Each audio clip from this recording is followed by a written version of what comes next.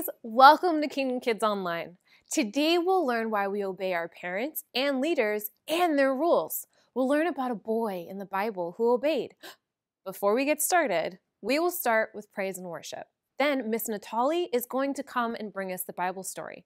Afterward, you and I are going to do an experiment. And then finally, I'll come back and wrap it up. But before we do anything else, let's pray. God, we thank you for everyone here. We ask that you help us to listen to our parents and leaders as we grow in faith in you. We thank you for sending Jesus to earth so we can be closer to you. In Jesus' name, amen. Wait, if your adult isn't already with you, call them over and let's get ready for worship.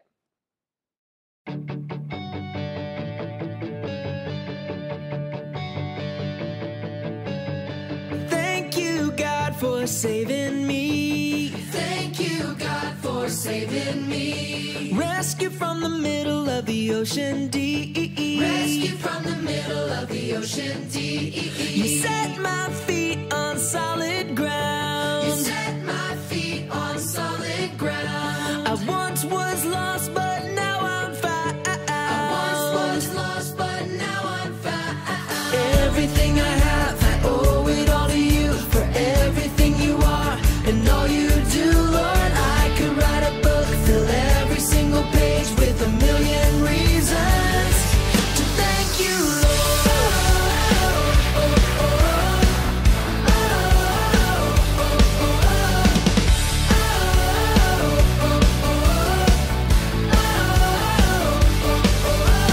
Thank you, God, for the big blue sky. Thank you, God, for the big blue sky. And birds that fly so high. Birds that fly so high. Thank you, God, for all my friends. Thank you, God, for all my friends. Thank you, God, for your awesomeness. Thank you, God, for your awesomeness.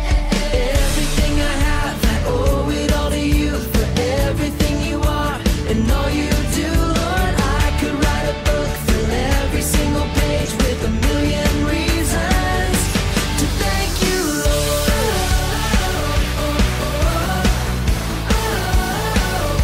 To thank you, Lord.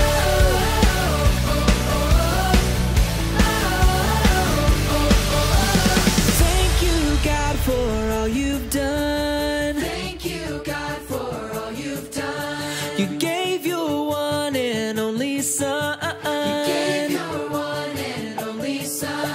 Now I can have eternal Now life. I can have eternal life. Thank you for my opened Thank you eyes. for my open eyes. Everything I have, I owe it all to you. For everything you are and all you do, Lord, I could write a book, fill every single page with a million reasons. Everything I have, I owe it all to you. For everything you are and all you do, Lord, I could write a book, fill every single page with a million reasons to thank you, Lord.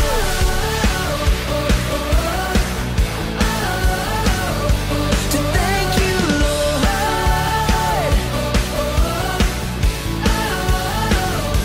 To thank you, Lord.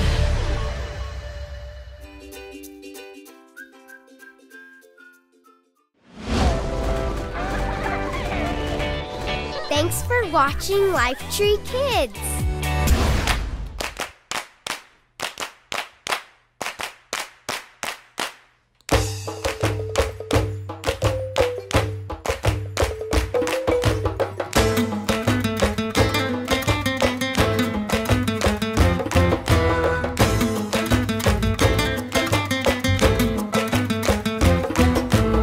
A greater gift than God's great love for His children, everyone. Not a gift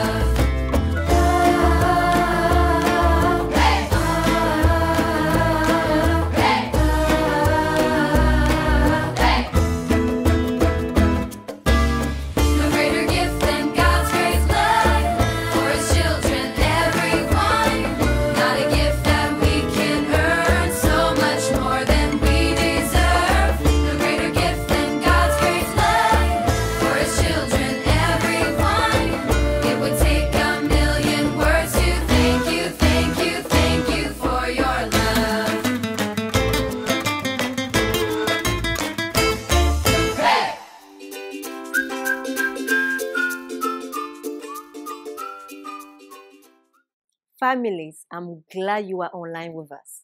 Today's story is about a boy named Samuel. Samuel was known in the Bible to be a great prophet when he grew up.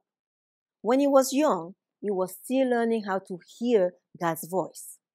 One thing that was unusual about Samuel is that he didn't grow up at home. Instead, he lived in the tabernacle, which was like the church. Turn and talk with your adult about what you think it would be like to live at church. Samuel lived with a man named Eli. Eli was the leader of the tabernacle. We obey our parents and leaders, and Samuel obeyed Eli. Our story begins with Samuel sound asleep. Have you ever fallen asleep and possibly heard a voice? Turn and talk with your adult. Listen to what happened to Samuel when he fell asleep. One night, Eli was lying down in his usual place. His eyes were becoming so weak he couldn't see very well. Samuel was lying down in the Lord's house. That's where the ark of God was kept. The lamp of God was still burning. The Lord called out to Samuel. Samuel answered, "Here I am." He ran over to Eli and said, "Here I am, you call out to me." But Eli said, "I did not call you. Go back and lie down." So he went and lay down. Samuel had never heard from God before. He didn't know God's voice. Since Eli was the only person around, Samuel thought it must have been Eli. But Eli said he hadn't called, so he told Samuel to go back to bed. Samuel obeyed because we obey our parents and leaders. But then it happened again. Again the Lord called out, "Samuel." Samuel got up and went to Eli. He said, "Here I am, you call out to me." "My son," Eli said, "I didn't call you. Go back and lie down." Once again, Samuel gets wrong. Eli hadn't called him. So he obeyed Eli and went back to bed. We obey our parents and leaders. But then it happened one more time. Samuel didn't know the Lord yet. That's because the Lord still hadn't given him a message. The Lord called out for the third time. He said, "Samuel." Samuel got up and went to Eli. He said, "Here I am. You call out to me."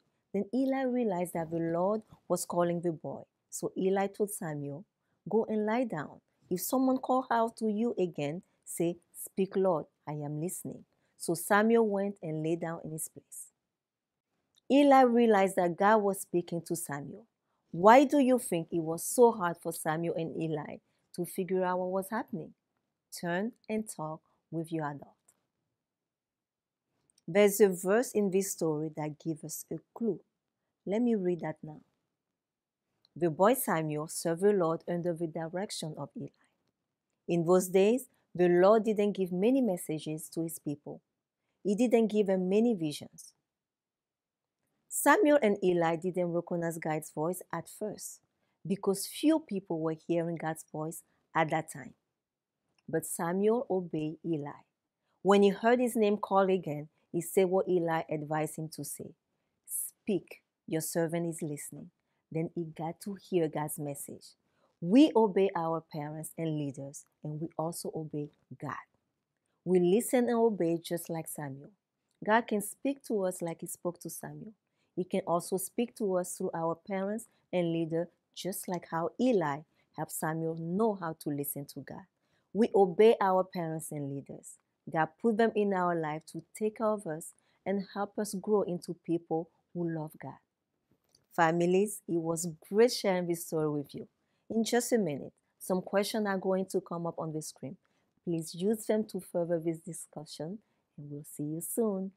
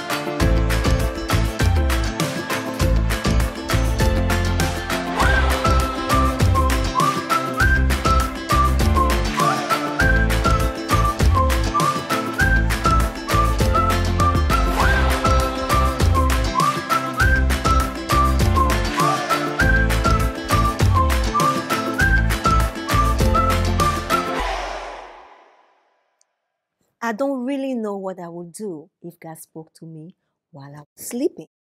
I may think I was dreaming. Now I know that I just need to say, Lord, I am listening, and be ready to hear God's message.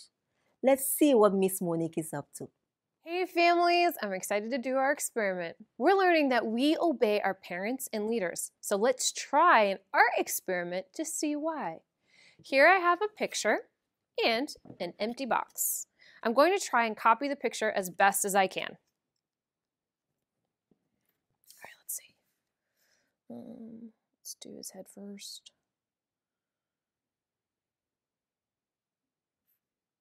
This is kind of hard, guys.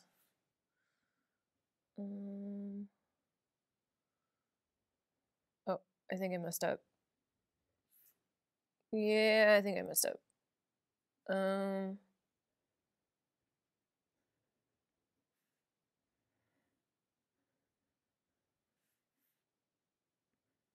Uh-oh. Yeah, it's not working. Okay. This is kind of hard. Maybe I can try something to help me get really close to the picture, like this grid. Let's try it. Okay. So let's count boxes here. 1, 2, 3, 1, 2, 3, 4, 1, 2, 3, 1, 2, 3, 4. So that part on the fourth. Hey, this isn't so bad. Guys, I think I can do it.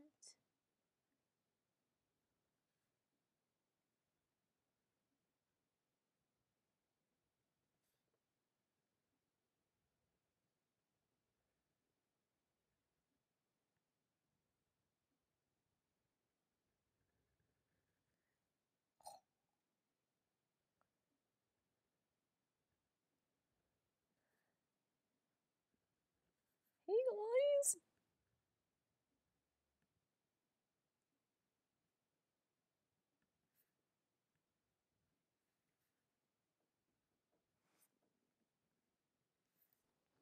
Hey, that was good. It was hard to copy the picture without the grid lines. The grid lines were kind of like rules adults make to help guide you. They can help you grow up to be more like the adults you admire. We obey our parents and leaders and follow their good examples. Families, in the next minute, some questions are going to come up on the screen. I encourage you to take this and discuss what it means to follow the rules and listen to your parents and leaders as a family and as individuals. Have fun in your discussion.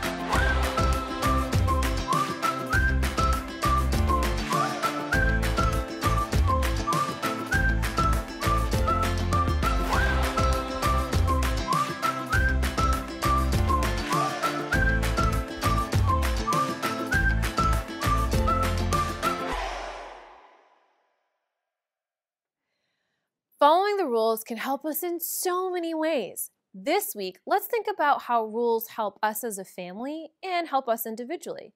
How we obey our parents and leaders, because that's following one of God's rules too. Families, we invite you to stay connected with us via our Instagram and Facebook pages. You can find us by searching at KLCC Kids. If you have already downloaded our Kingdom Life app, be sure to turn on Kingdom Kids notifications. And if you haven't downloaded it, do it today. It's available in both the Apple and Google Play stores. Have a wonderful rest of the week.